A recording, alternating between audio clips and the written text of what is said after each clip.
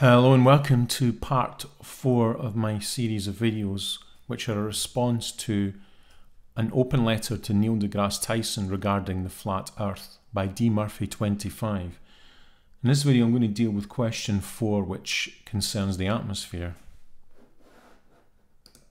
Question 4. How are we breathing right now?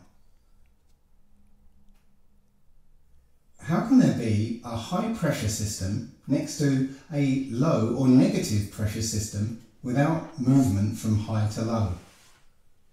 So the conventional answer is that gravity holds the air to the earth. But if I was to evacuate a container to a fraction of the perfect vacuum of space, turn it upside down and puncture the bottom, what do you think would happen? Well, the air would rush in and fill the container.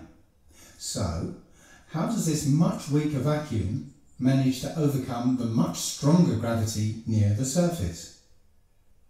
How is it that you can heat the air and it... Right, okay, that's enough just now. So, I think first of all he's using the idea that if you have a fluid, a gas or liquid, that has a pressure within it, and that pressure will tend to evenly distribute itself throughout the fluid. And if you have a buildup of high pressure in one part of the fluid will flow from high pressure to low pressure, which is generally true. However, if you have extra forces at work, you can maintain what's called a pressure gradient, which means you can maintain a situation where you have high pressure near low pressure. Now on Earth, there is a pressure gradient. So that situation exists. The pressure of the atmosphere drops with height. So the higher you go, the lower the pressure the atmosphere is. So that means that there must be a force working. So the situation actually exists that he is pretty much claiming can't exist. It does exist. There is a pressure gradient, a fact that no flat earther has any explanation for. Now, this example that he gives about holding a bottle, so if you evacuate a bottle, hold it upside down, put a hole in the bottom, the air will rush up and fill the bottle. Well, yes, of course it will. Because the pressure gradient from the bottom of the bottle to the top is very little. It's virtually negligible. It's not, there is a slight pressure gradient, but it's very, very small. So the pressure inside the bottle will just reach the same pressure as the gas surrounding it. That's all that will happen. It's completely different from the situation that he's comparing it to. It's just one of those things flat earthers say that's just pretty much just dishonest. It's not a real comparison. If you're holding a bottle inside your hand, the pressure inside the bottle will just reach the same pressure as the air around you. Now also, although we say that space is a vacuum, it's not an absolute vacuum. It's just a place where the gas pressure is very, very low. So as you go from the surface of the earth to space, the pressure of the gas pressure just drops and drops till it gets to virtually zero, and then you're in space. Right. perfect vacuum of space. Turn it up. The next bit is about here, right, okay. How is it that you can heat the air and it will rise against the force of gravity? Wouldn't the air leave the earth once the sun heats the air? Rising hot air is just an example of buoyancy, which I've explained in 2 videos that I've done.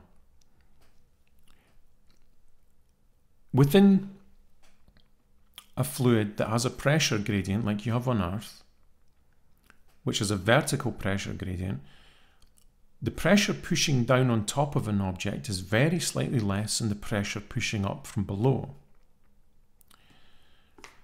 If the object weighs less than the amount of air that would have been there, then it doesn't have enough weight to counteract the upward pressure of the gas, and it rises. That's buoyancy.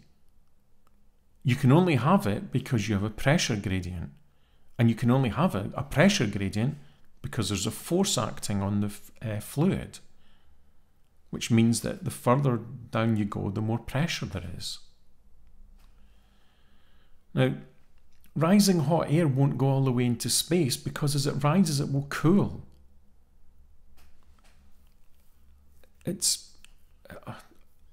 Anyway, so hot air rising is just an example of buoyancy because hot air will be less dense than the air surrounding it. So it will just rise like a hot air balloon or a helium balloon, or similarly to a piece of wood floating in water. It's the same thing. It's just because it's less dense than the surrounding fluid, therefore it's got less weight than the surrounding fluid that would take up the same amount of space. Therefore it doesn't have enough weight to counteract the upward pressure. That's all it is. If gravity is the only thing holding the air to the surface of the Earth against the tendency of a high pressure system to escape to a low or negative pressure system. Yeah, well, like I said, that we have a situation on Earth where you do have a pressure gradient and the air is not flowing from a place of high pressure to low pressure to redistribute the pressure. We have a pressure gradient. And when the air is heated and so is less affected by a gravitational pull, shouldn't it then succumb to the force exerted towards a region of negative pressure? If, as current scientific opinion suggests, a high pressure system can exist adjacent to a negative pressure system. No, not scientific opinion, observational fact. That does exist. Then there should be a boundary condition of equilibrium where the atmosphere doesn't have a boundary as such. There's no point where you say, right, this is the atmosphere and this is space. It doesn't work like that. A gas does not have an exact boundary like a liquid will have. Gases just don't do that. Towards pressure equalization equals the opposing force of gravity. Thus, any change to the conditions on either side should disturb the equilibrium. Wouldn't? I don't even know what that's supposed to mean. What? Change to the conditions on either side should disturb the equilibrium. Well, there isn't a boundary. Wouldn't a rising column of warm air disturb that boundary layer? It's one of those things that flat earthers say that's so wrong, it's hard to kind of reply to it. There is no boundary. Rising warm air will cool as it rises and then fall again. And there isn't any genuine problem with any of this. There's an atmosphere on the Earth because the Earth has a gravitational field holding the atmosphere to the Earth. That's why it has an atmosphere. That you might not like that, but that's the way it is. We know there's a force because things have weight, and weight is a force. Anything that you could do that you would consider exerting a force on something, say with your hand, you can achieve the same effect with the weight of an object. Say, for example, you could stretch a spring apart. Well, you could hang an object on a spring and it will stretch the spring. You could compress a spring with your hands, pushing it together. Well, you can put a weight on top of a spring and it will compress the spring. You could place a plank of wood between two piles of bricks, and push the middle of the wood down with your hand so that the wood bends. Well, you could put an object on the wood and it would bend the wood as well. You can pull something with your hand and make it accelerate. Well, you drop something and it accelerates towards the ground. All of that shows you that weight is a force. All of the things that you would consider exerting a force on something, you can do the same thing with the weight of an object. Therefore, there is a force pulling things towards the ground. Everything tells us that's true. From the fact things accelerate, to the fact that an object could bend a plank of wood, to the fact that there's a pressure gradient in the atmosphere. All of that tells you that there is a force. We call that force gravity. That holds the atmosphere to the earth. And as you move away from the earth, the pressure, the gas pressure just decreases to the point that you get to outer space where it's virtually zero. That's all there is to it. There isn't any problem with any of this. It's completely fine. There are no genuine problems.